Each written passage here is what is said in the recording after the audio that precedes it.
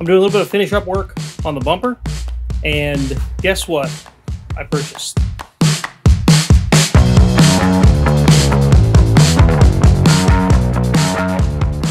It's a Warn VR EVO series 8,000 pound winch for the front of the LJ. Some people might ask why I bought an EVO series instead of one of the higher end Warn Xeons and whatever, and I'm gonna be completely honest, price. This thing was 600, I think, bucks versus 12 to 15 to almost 2 grand you could spend on a nice high-end Warn. Why didn't I go buy a Harbor Freight model or Super Winch or whatever? The bottom line is I wanted to pay around 500 bucks. What I did, because I had a gift certificate for 100 bucks at Quadratech, so I put that along with the fact that the winch was on sale, and I spent like 580 bucks. To buy a winch for 500 bucks, you're looking at a budget winch. If I'm buying a budget winch, like the EVO series, I want a name like Warn behind it. Plain and simple. So, here it is. So you guys might remember that I had picked up a used 12K winch. In fact, it's sitting right over there. See that box? That's a Warn M12000. Okay, I picked it up used. I have no idea how old it is, no idea what it's been through, no idea how well it works. I know that the solenoid engages and the motor spins. There's no cable on it. There's no decent fairlead with it. There's nothing. My plan originally was to put it on here, but some people talked me out of that because they said a 12,000 pound winch is just too much for the frame of a TJ. If you stall that winch out, it's probably going to bend the frame, and that's a bad thing. 8,000 pound winch makes a lot more sense for a TJ that weighs just over 4. So, the plan is, since we have the 4-door JK, I've told you that I plan on doing some fabrication for the JK as well. Well, the first project I want to do for the JK is a JK bumper with a winch sunk into the frame. That's going to be the winch that I put into the frame. So, what I'm going to do is start shopping around to get parts for the M12K and get it working again. I mean, it already does work, technically, but I want to clean it up and fix it up. Then I'm going to build a winch bumper for the front of the wife's JK. Anyone who's curious, the JK is going to slowly but surely turn into our family/adventure rig. And this is going to slowly but surely turn into a little more of a rock crawler rig. That's what I like to do. This vehicle is better suited for rock crawling, I think, than the big 4-door JKs are, because this is lighter, it's got a shorter wheelbase, all the things I like, all the things that lend themselves well to Pennsylvania wheeling. So this thing's going to get built into something that can handle the tougher trails at places like AOAA and Roush Creek. The JK is going to turn into something more like what this is now, which is just a moderately built, all-purpose wheeler that can just go out and have a good day on the trails and maybe a good night of camping at the end of the day. But I think that'll be served well to have a winch. Small lift, maybe lockers, maybe not. I don't know. Maybe I'll throw a limited slip in the back of that thing and call it done. I don't know. But that thing's going to turn into that. What I'm going to do today is I'm going to get it out of the box, show you guys what's in the box and whatnot. And I'm going to start figuring out what I got to do to the bumper to get it mounted. So what I'm going to do is get the winch set on here and figure out where the guard is going to have to go. Figure out where I'm going to have to drill to mount the winch. Figure out where the fairlead's going to have to get drilled, stuff like that. And I'll get an actual guard cut.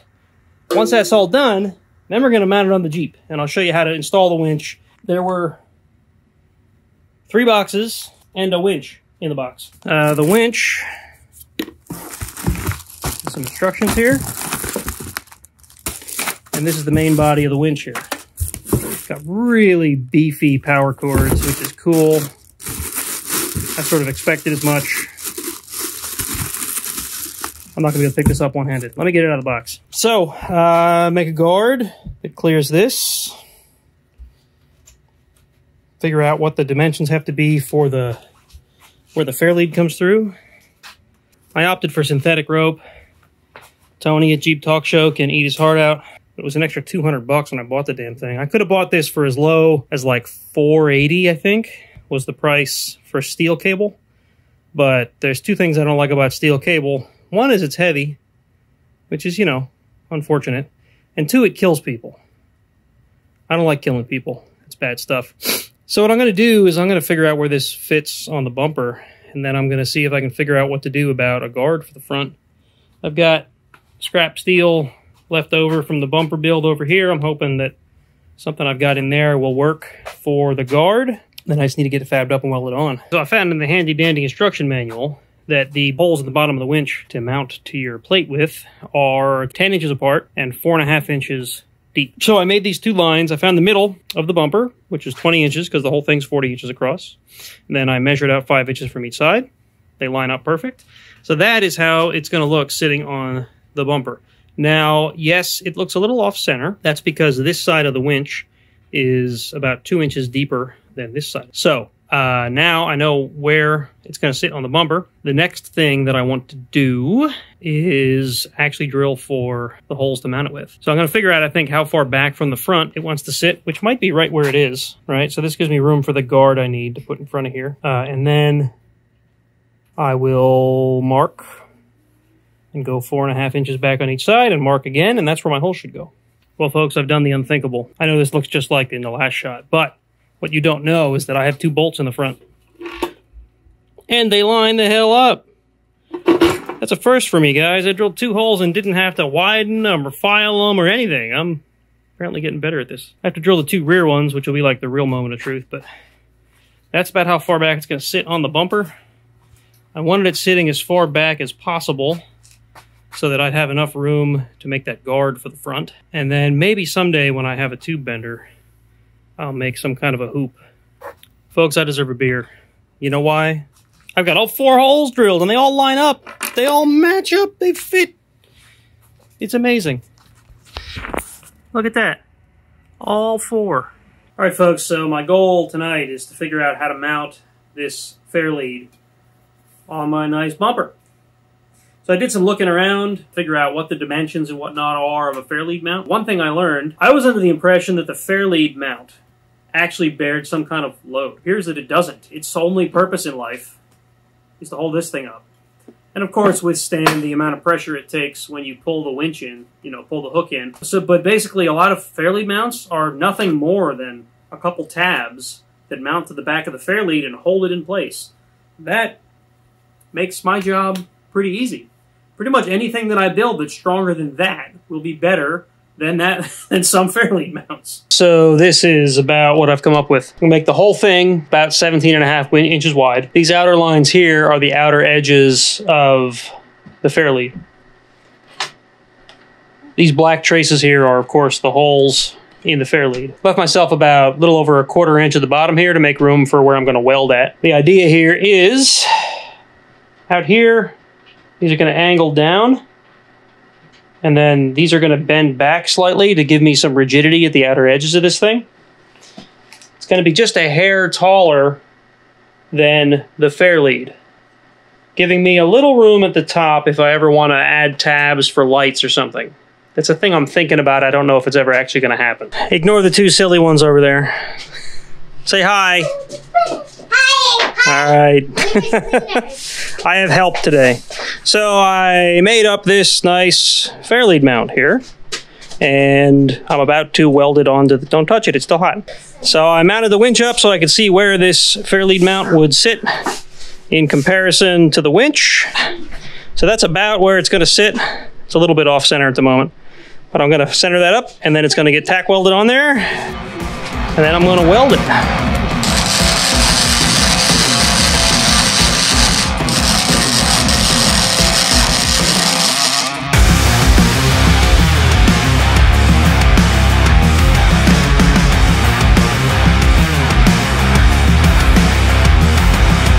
So there you have it, folks. Check it out. I likey. Just enough clearance there.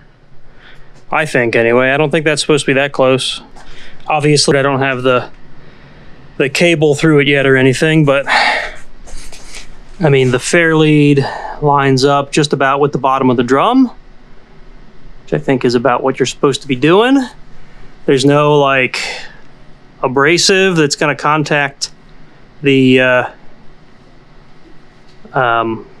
cable when it's going in or out. I don't know how well you can see behind there, but that's how that looks. See if I can focus. There we go. Now I got to test out those recovery points, and then I will paint this thing and get it all installed on the Jeep. All right, so a few days ago I started getting the bumper prepped to mount the winch And that was the first part of this video. Then I took the bumper out and tested it to make sure it wasn't going to fall apart when I tried to recover somebody using these recovery points. And you saw that video. Now, the bumper is painted, the bumper is ready to be mounted, and it's got a winch on it. Now what I need to do is try to take this whole thing with the winch on it and get it on there. Because once it's on there, I can't get to the bottom of the bumper to get the bolts that mount the winch in. I can get to 2 of them, but not all 4 of them. So, I have it all mounted and ready to go. Now I'm going to try to get it onto the Jeep. I don't know how well it's going to work. Hopefully the next shot will have the bumper on the Jeep with the winch. So as you can see, the bumper is mounted and so is the winch. Nice and solid. So now I got to wire it. Wiring is pretty darn simple. There's this positive cable on the back of it. And for whatever reason, the negative cable is detached and in the box. So there's a stud on the back of it I have to attach the negative cable to, and then they both get run up to the battery. Negative cable. They love their zip ties. I gotta get some cutters. All right, so I'm gonna get the hood open, get this negative terminal. Maybe I'll show you where it mounts, and then we'll go from there. Okay, so you probably can't see it all that well, but on the back of here, there's this stud with a 1/2-inch nut on it, and a lock washer and a flat washer. On there, the ground that comes from the control module is mounted. It's already attached. So what we do is we take the ground cable that we pulled out of the box, we attach it there. Why they don't attach it from the factory, I don't know. Now, this goes on here.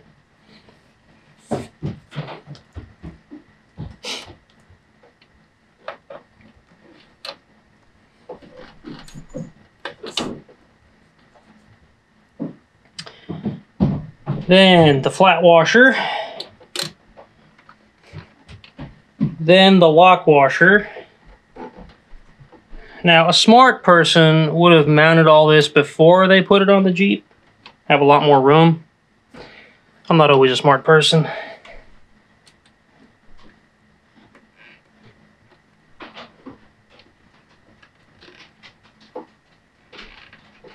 But it would have been a whole lot easier if I had done that. There we go. All right, I think it started.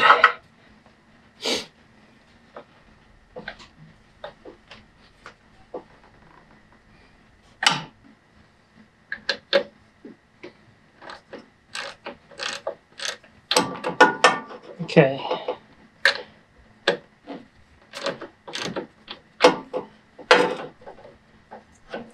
Okay, it's tight enough, snugged up, that it won't fall off. But I can still move it if I want to. And I may want to. So I'm kind of thinking that these are going to go underneath the grill and into the engine compartment up kind of behind the light. I'm going to figure all that out. And then I'm going to get this wired. So, stay tuned. Okay, so I've got them into the engine compartment. Wasn't that hard. I did exactly what I said I was going to do. I ran it off the back of the winch, obviously. I don't know if you can see this in frame, but I ran it underneath the grill, basically beneath the headlight. And right up behind the grill, comes up right behind the headlight. So now I'm going to try to route these sort of along the fender, back to the battery, and then that's kind of it. You're done.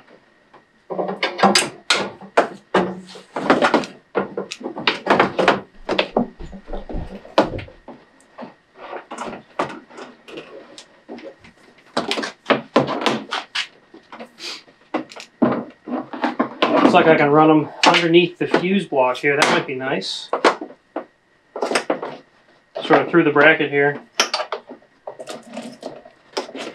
One thing you do want to be careful of course, with any wires, is chafing and whatnot. So just keep that in mind as you're running these. You don't want them to be vibrating and rubbing against anything sharp.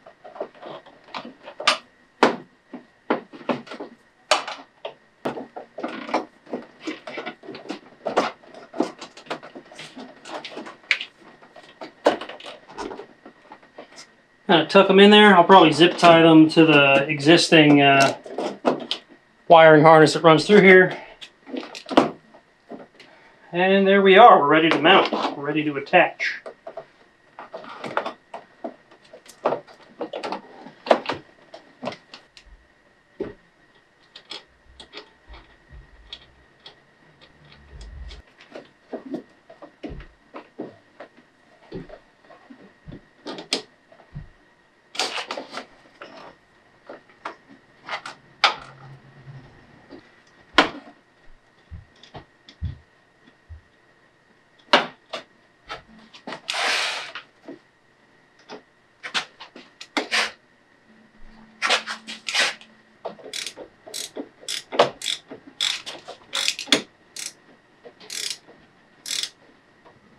right, so there it is.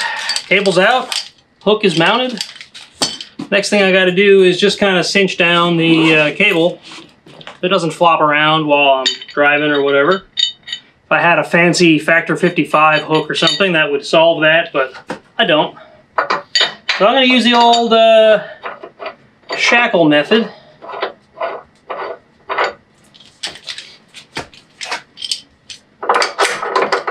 Like that, right? And then we cinch it down, and then the winch is kind of done. So supposedly, we have wireless operation. Remove battery tab before use. Supposedly you turn this on. Yes. Maybe. Press and hold perhaps.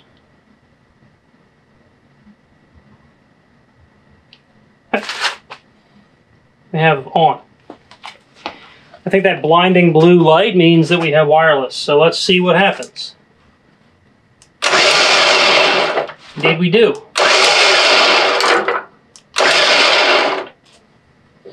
Okay, so I'm going to spool this in without taking my fingers off.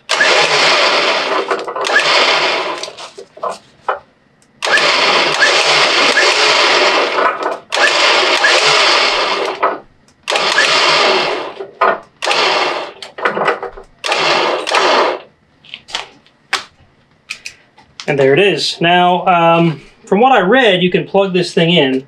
This cable here, basically you can plug it into the remote and plug this into the side of the winch, and you have basically a standard remote then. I don't know if that charges it too, or if you have to replace the battery every so often.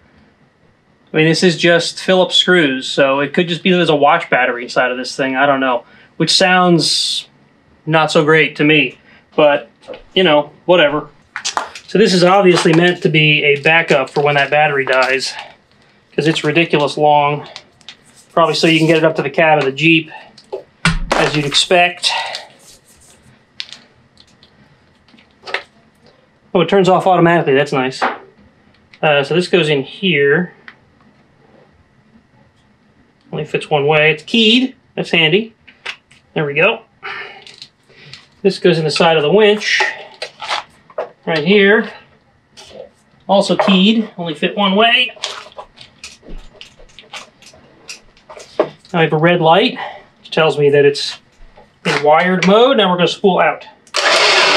Look at that, spool in. Nope, that's out. Dang it, I pushed the wrong button again. In.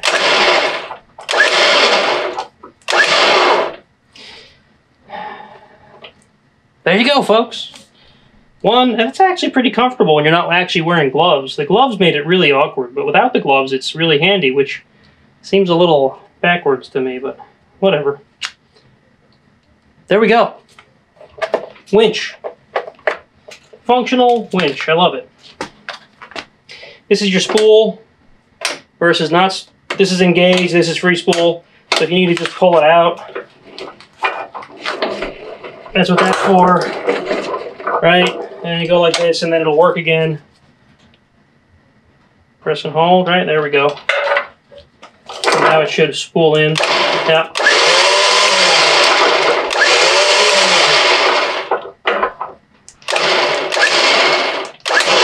So you'll notice, if I push and hold it go off, yes it does.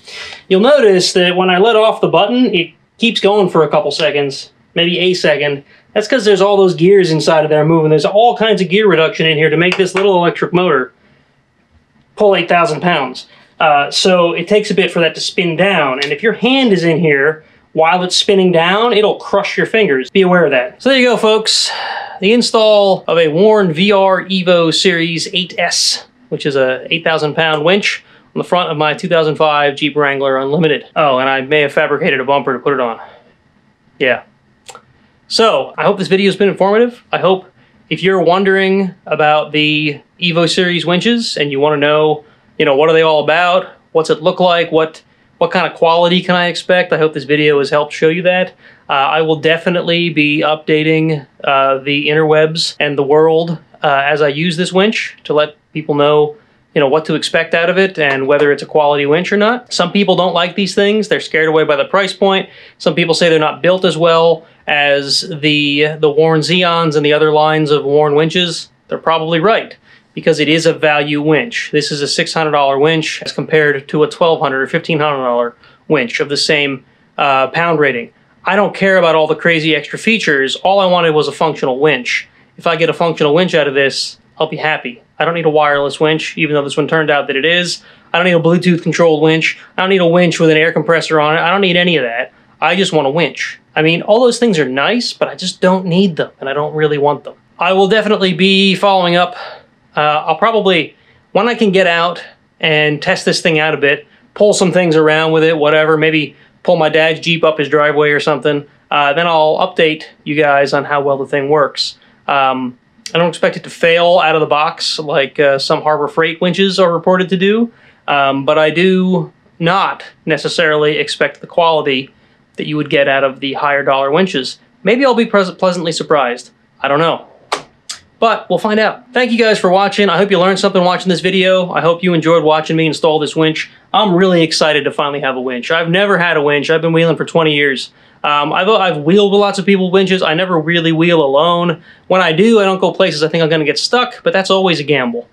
Now I've got a winch, I can feel a little more secure about going out, hunting, fishing, you know, things like that, where you're not necessarily looking for the challenge, but you may not have another vehicle with you. Those are the sort of things I do with this Jeep. This isn't just a sport, go out and rock crawl Jeep. This is a daily Jeep that I use for camping and fishing and hunting and all kinds of stuff. Anyway, thanks for sticking with me, and I will catch you in the next video. Remember, if you liked the video, hit that thumbs up, and if you really like what you're seeing here, please subscribe to the channel so you can see more of what I'm doing. Some more fabrication, some more winchy stuff. Maybe I'll actually get to go out wheeling soon. I really hope so. Alright, thanks folks. Hey you stuck around to the end of the video. You're awesome!